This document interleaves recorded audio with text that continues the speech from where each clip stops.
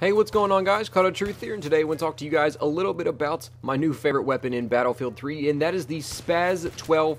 And it's not the SPAS 12 with buckshot and flechette that I loved up through 20 server stars with. No, I finally ditched those and started using the slug rounds, which is something that a lot of people are probably laughing at me for right now, just because slug rounds many people consider to be the ultimate ammo type for pump action shotguns in Battlefield 3, but I just never really wanted to use them, never really cared for them, honestly. I didn't want to figure out how to effectively use slug rounds until I started getting killed by that a lot more on pump action shotguns, and I said, you know what, I really do need to learn how these things work, how to be effective with them, because they are obviously very powerful, and they are. Now, when I first started to use the SPAS 12, like I said, I was a buckshot flechette guy. Never even thought about using slug rounds, and then I really did discover the power of these things, and after using them for just a couple matches, I kind of learned a few tips to really improve my gameplay when using slug rounds and make the most of the strengths of these very, very powerful rounds on the shotgun. Now, before I get into any more details about it, I just want to say I'm by no means some kind of authority on this. I'm a decent player with the SPAS 12. I wouldn't say I'm good. I'd say I'm just okay. But I've gotten quite a few kills with this gun, and these tips I'm going to give you guys are just ones I have learned, or figured out rather, that have helped my gameplay when using slug rounds on the SPAS 12 and even the 870 combat shotgun. Now, the first thing you need to remember when unlocking slug rounds is they're not a spread of pellets when you fire them. It's basically like one giant ball that's coming out of the end of your gun, and a lot of guys don't seem to understand that. The slug round, there's no extra, pellet coming this way, pellet coming this way, oh, whatever certain damage per pellet. No, this is one giant ball with the shotgun, and is something that you need to be very accurate with. Whereas opposed to buckshot and flechette, you can kind of spam fire with them in close quarters and get kills. Not the SPAS 12. And you wonder yourself, well, how do you prevent yourself, getting over that learning curve of not spamming in close quarters? Well, the first thing I learned is that you need to slow down and play more passively when using the SPAS 12. And I know I say that as I am running around in TDM on canals, although this is after quite some time after I started using slug rounds and growing a little bit more accustomed to them. But when you first start to use them, guys, try to slow yourself down. Now, that sounds weird because you are using a shotgun, which is the ultimate close quarters gun. So you figure, why in the world want to slow down and play, a bit more passively and maybe hang back some, because this is a shotgun. I need to be up in the action face-to-face with my enemies. Well, not when you're using slug rounds. Once again, you need to keep in mind what type of ammo you're using. It's a giant ball that you're shooting out, not a spread of pellets that really, drop off over range. This thing has got some pretty good power. Now, it will do a max of 100 damage out to 15 meters, which will kill enemies in both the hardcore and normal core mode. Even the minimum damage on this weapon with slug rounds still packs a punch at 40 out to 50 meters. So this is a ranged ammo type, and you should use it as such.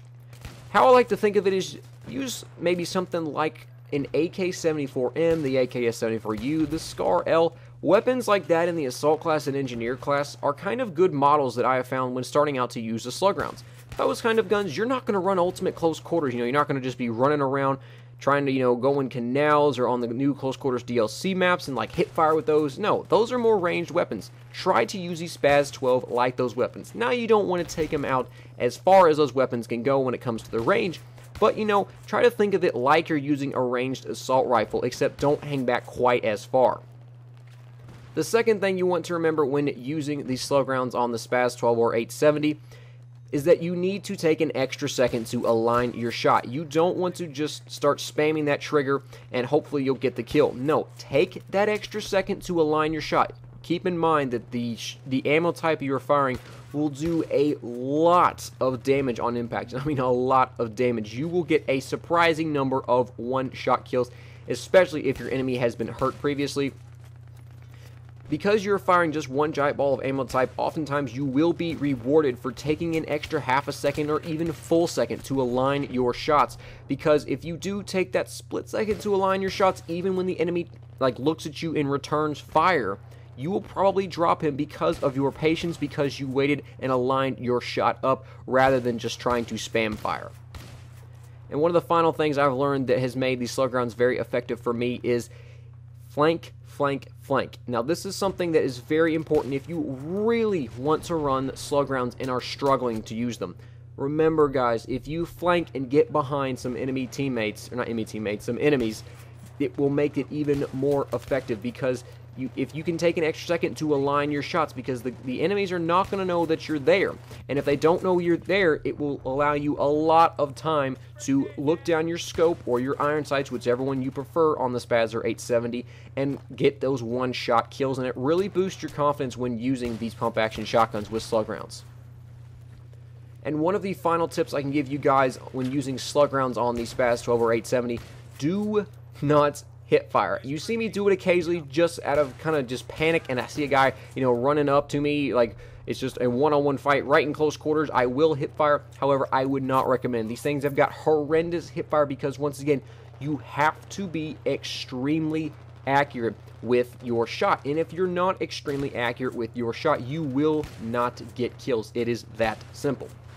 And as you can see right here from this gameplay, what did I do? I flanked, you know, how many 3, 4, 5 guys on the enemy team, and it allows me to take them out very easily because I take that extra second to align my shot. I could have started running in behind those 3 guys and just spamming the trigger as fast as I could, but I didn't.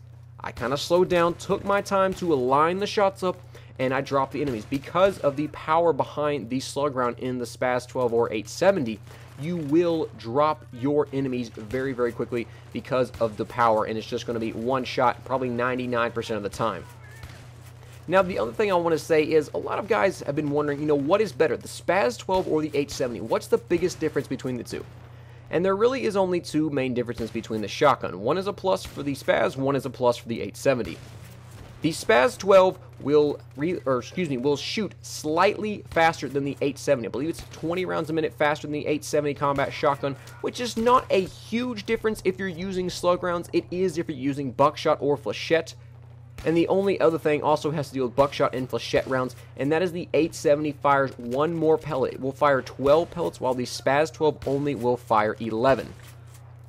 Now keep this in mind if you're going to choose one of these shotguns to use, if you do prefer buckshot or flechette rounds. However, if you are going to use slug rounds, that really doesn't matter. I would actually encourage you to use the SPAS over the 870 just for that extra fire rate.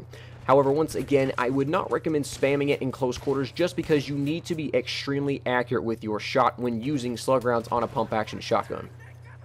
So I hope you guys enjoyed this kind of tips video. If you did, please leave me your comments down below. And also, if you have more tips that you want to share with people that are trying to grow accustomed to slug rounds on shotguns, please leave them in the comment section, guys. These are very, very powerful rounds. I would like you guys to understand how they work. So if you found more tips, better tips, please leave them in the comment section. I hope you guys enjoyed the video, and I'll talk to you later. Bye.